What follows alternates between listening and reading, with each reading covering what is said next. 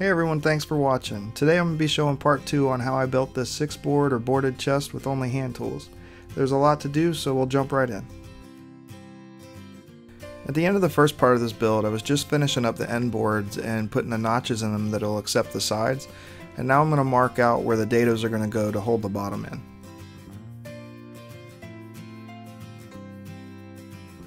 Once I've established the location of the dados with a marking gauge, I'll come back with my knife and deepen the lines.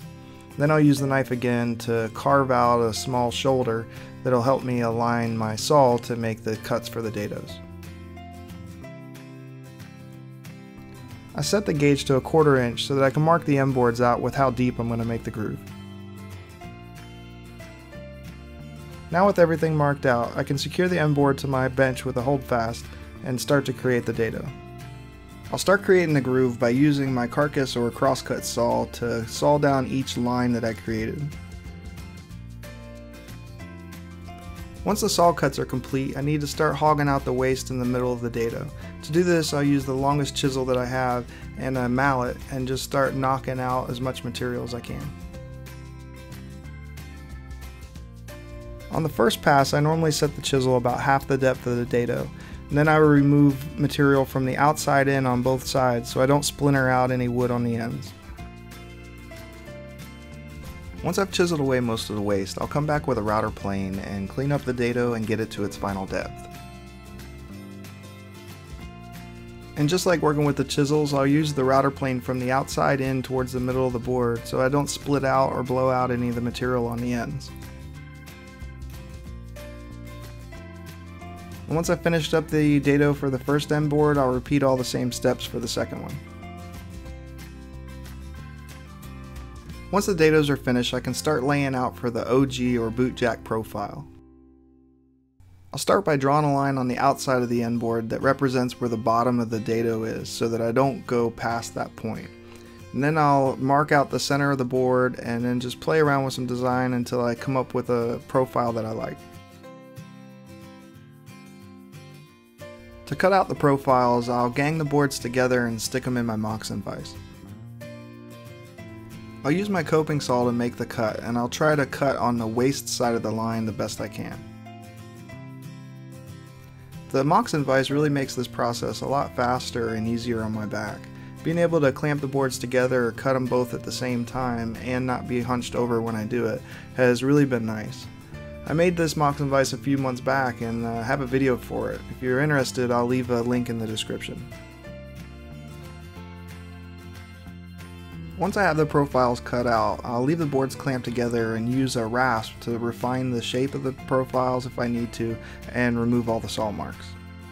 After I'm happy with the shape and the profile and I've removed most of the saw marks, I'll come in with a file and clean up most of the rasp marks. And then I'll come behind that with a card scraper and make sure all the profiles are nice and smooth. And that's pretty much it for the end boards for now, so I'll take them out of the clamps and set them aside for later.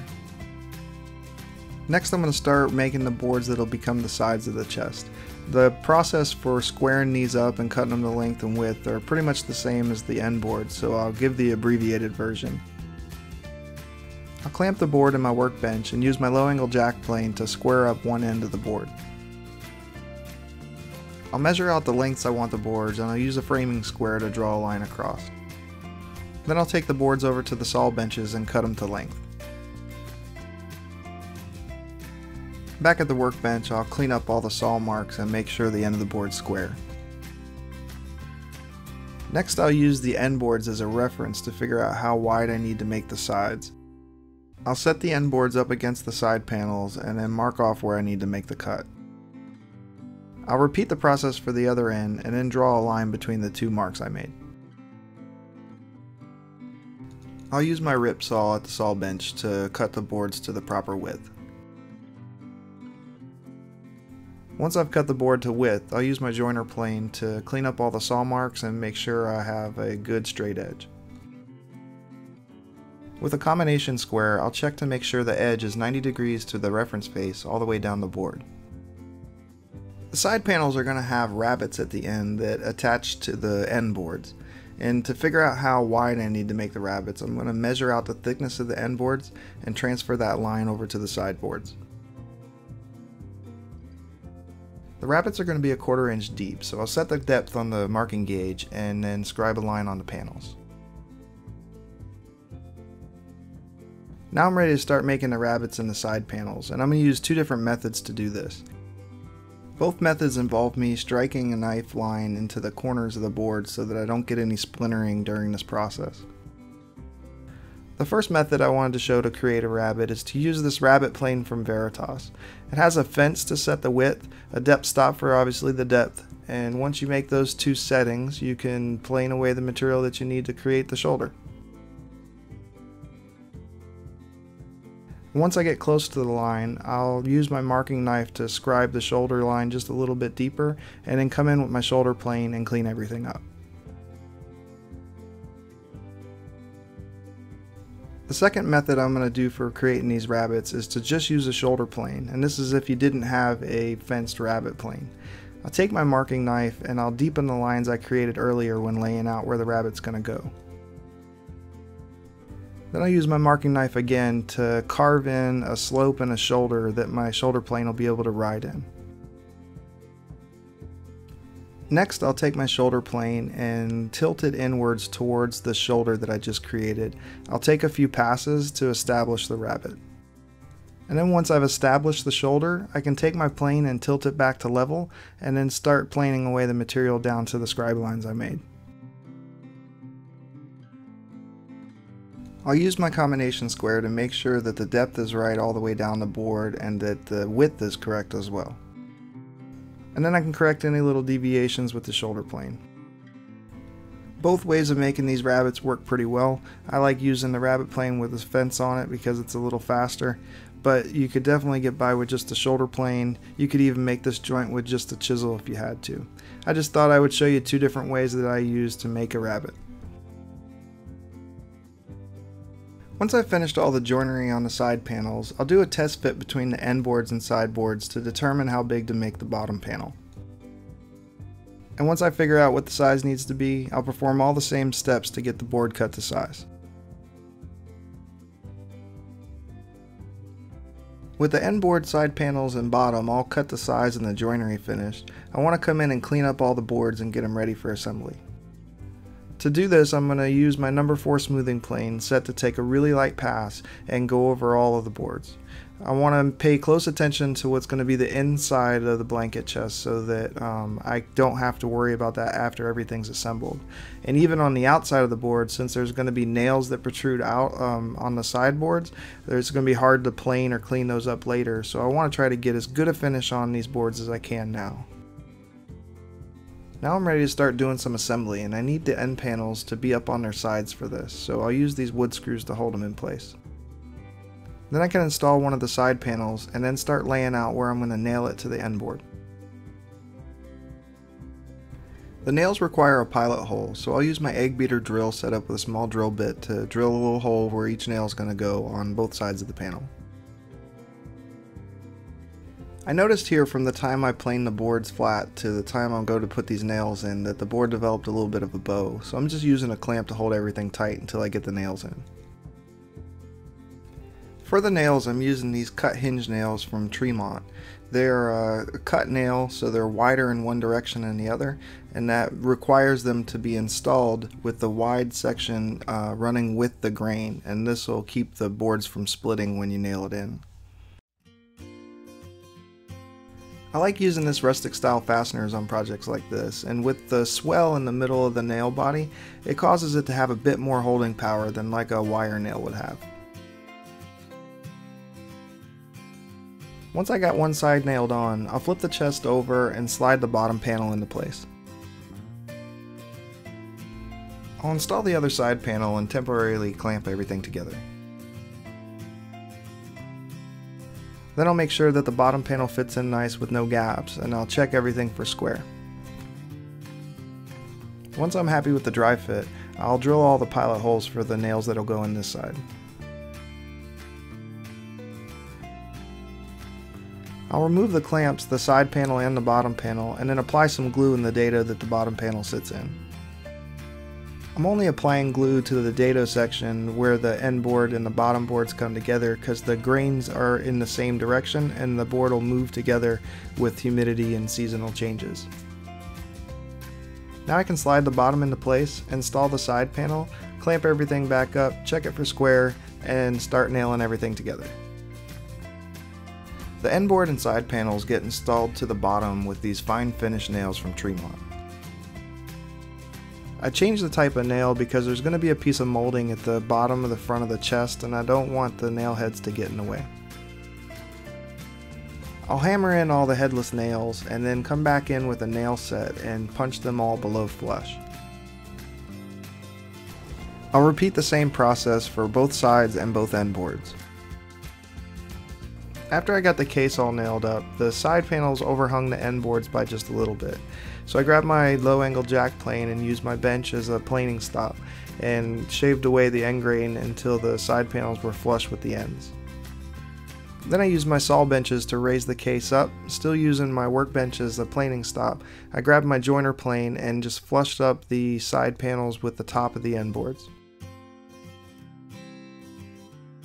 Now I'm ready to start working on the molding for the chest, and I'll start by planing the board down to the proper thickness. The stick of molding still had some blue paint left over from the lumber yard, so I'm just cutting enough material off so I can see some good end grain. I want to leave the piece oversized for now. The molding's going to be an ovalo profile, and I need to start by taking my marking gauge and marking off where the two shoulders are going to be on either side of the molding. Next I need to draw in the quarter round profile on both sides, and I'm just going to use a socket for this. Then I'm going to clamp the board down to my bench and use my shoulder plane to start planing away the material down to where the quarter round is going to start. I'll repeat that same rabbet process on the other side of the molding, and then I'll use my shoulder plane to create a chamfer down to where the quarter round is. I'm just trying to remove as much material as I can with this type of plane. With the bulk of the material removed, I can use my hollow plane just to refine the profile of the quarter round. Once I have the profile refined with the molding plane, I'll come back in with the shoulder plane and clean up all the edges. And that's all it takes to make a simple molding just using a couple of hand planes. Now I need to make a similar profiled round over or quarter round on the top of the chest. I'll scribe a line on the top and the sides of the boards where I want the round over to start and end.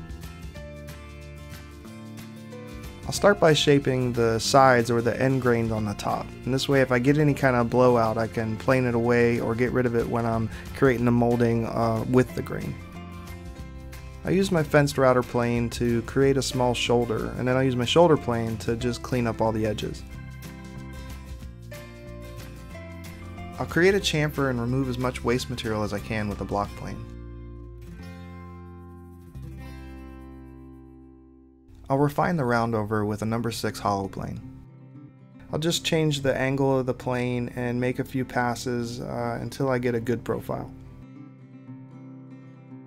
And then just like on the other molding, I'll come back in with the shoulder plane and clean up all the edges.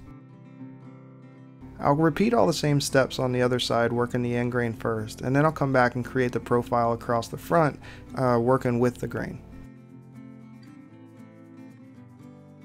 Once the profiles are all finished up, I'll use my smoothing plane to clean up the underside and top side of this board. I'll take real light shavings again, making sure that this thing's ready for finish when I'm done. The profiles I made on the ends of the top came out really good, except for there was a little bit of tear out, so I cleaned all that up with some sandpaper. I'm using some cranked hinges that I picked up on Amazon for this chest, and they're pretty inexpensive, but they do need a little work before you use them.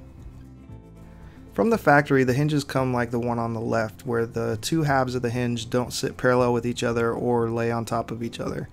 I'm going to fix these with my vise, and I'm doing this so that I don't have to create super deep mortises for the back of the lid to sit flush on the case. So I'll use my vise and an extra block of steel that I had to squeeze the two hinge halves together, and then that'll create the barrel to get a little wonky. So I'll take a hammer and I'll kind of bang all that back into place. And when I remove it from the vise, you can see how the two hinge halves sit parallel to each other. Ideally I would find some nice strap hinges for this chest, but they're about $100, the ones I found. These hinges were about $10 on Amazon and just took a couple of minutes to modify. I'll leave a link to these hinges in the description below, but for now I'm ready to start laying out their location on the case. I'll use my combination square to measure in from each side to figure out where I want to place the hinges, and then I'll come back with my marking knife and trace the hinges in the top of the backboard. Then I'll use the marking knife again to deepen the scribe lines I made. I'll scribe a line for the depth of the mortises with the marking gauge. I'll use a wide chisel to start removing waste up to the scribe lines that I made. I'll do that for both sides and it'll create a little dome in the middle, and then I can come in and pare away that material with my chisel. I'll stay just above the line with my chisel, and then I'll set my small router plane up to come take the rest of the material off and clean the bottom of the mortise out. When I test fitted the hinges into the mortises, I realized that the barrel was hitting the back of the case, so I took my marking knife and just removed a little bit of material so that everything would sit flush. The last step is to paint the hinges. They come unfinished and I thought black would be a fine color for it, so I just took some spray can paint and threw a couple of coats on there and let it sit overnight. The next morning I test fit the hinges into the case and used a punch to mark out the screw locations. I screwed the hinges into the lid so that they would be secure enough to start working on the top. To align the hinges on the lid, I set the case up next to the workbench and then propped the lid up on a couple of scrap blocks. Then I just moved the lid into place and then marked out where I want to put the screw holes for the hinges. I installed a couple of screws just to test fit the lid and make sure everything was opening and closing properly, and then I could start laying out for where the battens on the lid are going to go. The battens are just two wood strips that run across the width of the top to hold the top flat. I'll start by marking out the batten placement on the underside of the lid. Since these wood strips are going to be visible every time you open the chest, I want to make them look somewhat decent. I don't want them to be just two simple blocks of wood. So I'm marking out and I'll start to create chamfers on the sides and ends of each batten. I'll create the chamfers on the side first and then mark the board in the middle, cut it in half to create the two battens out of one board. I'll chamfer the ends with a block plane. I didn't make any measurements on this, I just kept planing away until it looked good to my eye. The battens are going to be held to the lid with a couple of screws, and I'm drilling the pilot holes for those now. The holes are going to be a little bit oversized so that the lid can expand and contract and not pull hard on the screws and chance splitting apart. Now I can attach the battens to the lid. I'm not using any glue here, just screws. Next I need to cut the molding to size, and I'll start by squaring up one edge with my shooting board. I'll take the molding and place it on the chest, and then use my marking knife to scribe a line on where I need to make the cut. I'll cut the material off on the waist side of the line, and then use the shooting board again just to clean up the end. I'll apply some glue to the back side of the molding, and then attach it to the case. To hold the molding to the case while the glue dries, I'm going to be installing these fine finish nails. And then I'll come back in with my nail set and punch these nails below flush. Now I'm ready to apply some finish. I'll start by removing the lid and then applying some painter's tape to the underside of the top and to the inside of the case. I'm using General Finishes milk paint for this, and the color is basil. I'll apply 3 coats, waiting about 3 hours or so between each coat. This milk paint is awesome to use. I don't think it's a real milk paint, but it's made to look like milk paint, and it looks great when it's done, and it's really easy to apply. I wasn't sold on the color at first, but the more I applied it, the second and third coat, I really like how it turned out, and the green looks pretty good. After letting the paint dry overnight, I came back the next morning and reinstalled the hinges. I put the lid on, and then I installed these eye hooks and this black chain to act as a lid stay or to keep the lid from opening too far. And that's it for this chest. It's all finished up. I'm really happy with how everything turned out, and I liked this was a not too challenging hand tool project, and I had a lot of fun building it. I hope you guys enjoyed the video, and if you did, give it a thumbs up, definitely leave me a comment, and subscribe to the channel. Thanks for watching.